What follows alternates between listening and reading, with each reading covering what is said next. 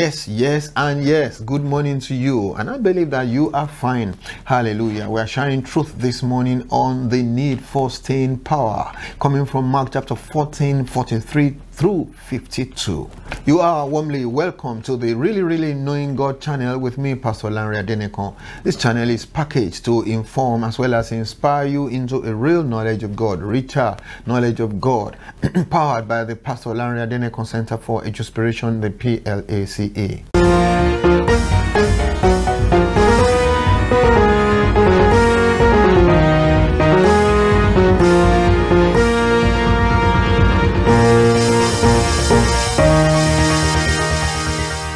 This is the Daily Gem Devotional, making you a gem to your generation and a gemstone upon the crown of Jesus Christ.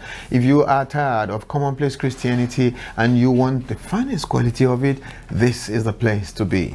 And we are praying. Our Father and God, we bless you, give you glory.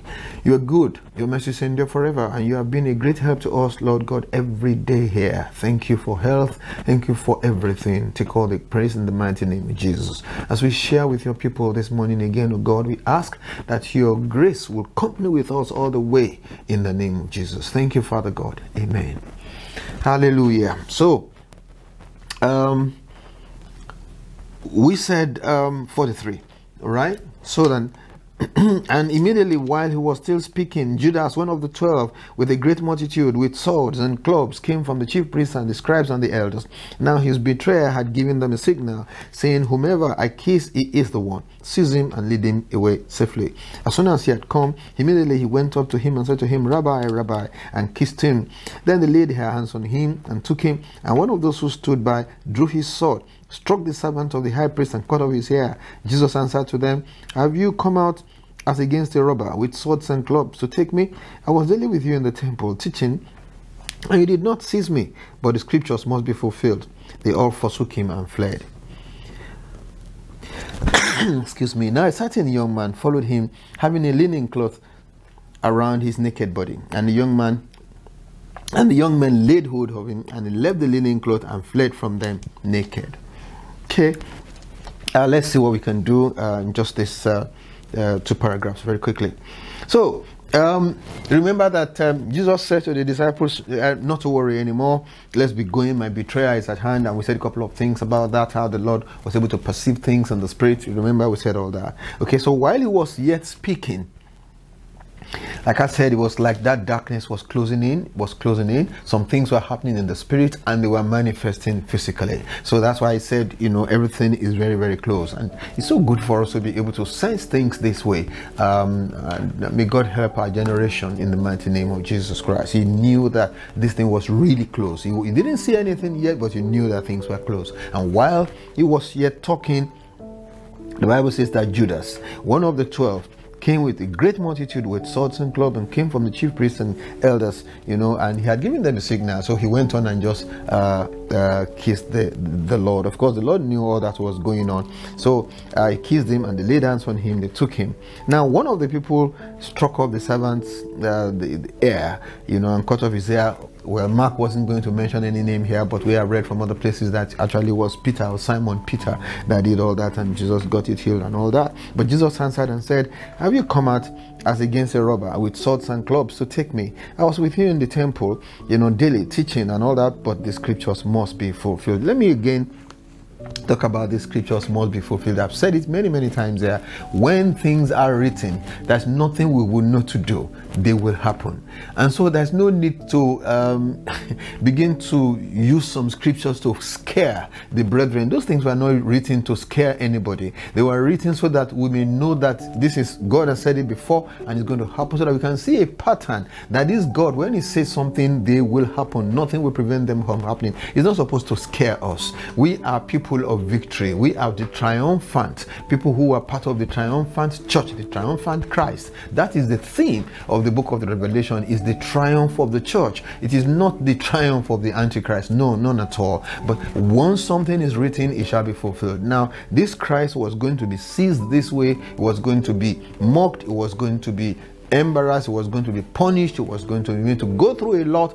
Everything was written, and he prayed because he knew that this wouldn't happen. Father, if it was possible, but anyway, let your will be done. It says This is happening now because the scriptures must be fulfilled. That's it. That's why you are able to arrest me, because no matter what the case may be, it shall be fulfilled. No matter what we know to do, it shall be fulfilled. Some of us have a way of behaving as if we are fighting on behalf of God, and all those things. No matter how much what you know to do, they will happen. Hallelujah. So the Bible says that they all forsook him and fled. All the disciples. It wasn't only Peter. Everybody, they all ran away. Okay, now it says, but a certain young man followed him, having a linen cloth around his naked body, and the young man laid hold of him. He left the linen cloth and fled away from them naked. Now, the way he has written this thing, you would know that he was talking about himself. This John Mark, the person who wrote this book, you will know that he was talking about himself. Now, there are certain other things that we read about John Mark later in the course of his traveling with Paul and Barnabas. You will remember all that, how that he got to a particular point and he wasn't going anymore, and he had to go back, and Paul didn't enjoy it at all. Now, what did we see here? And I think we should learn something big from here. This man, when the Bible says they all forsook him and fled, this man did not flee. This John Mark did not run away. He followed on. He followed the Lord. He had just a linen cloth around his body, but he followed the Lord. He went further than these other people did. Okay, now so also there are some of us today, we will embark upon some project and we will go on, but because we lack staying power, for some reason, somewhere along the line, we will turn back. This John Mark seemed to have that problem with his staying power. Here, he went further, but his staying power could not make him go all the way.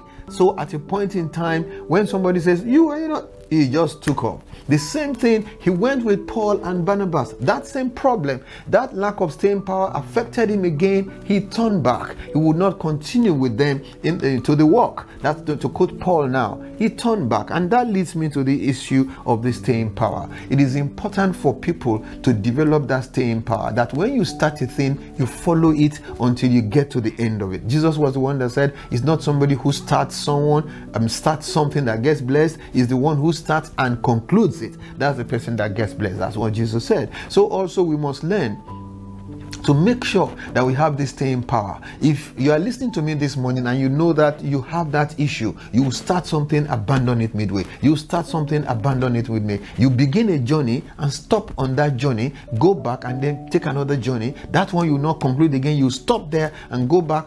You have an issue with this staying power thing, and it is very, very important to have this staying power, that when you embark upon a project, you are saying to yourself, I'm going all the hog. I'm going the whole hog. I'm taking it to the logical conclusion. I'm taking it to the end. Nothing will stop me. I'll overcome every hurdle, every obstacle I'm going to overcome, and I'll carry this thing through. I'm going to get it all done. Yeah, this is very, very important. There are many, many people that today have found themselves living beneath, lower than the kind of destiny that God arranged for them because of this particular thing. And I pray that somebody will be inspired this morning, to really go the whole hog and learn to have staying power.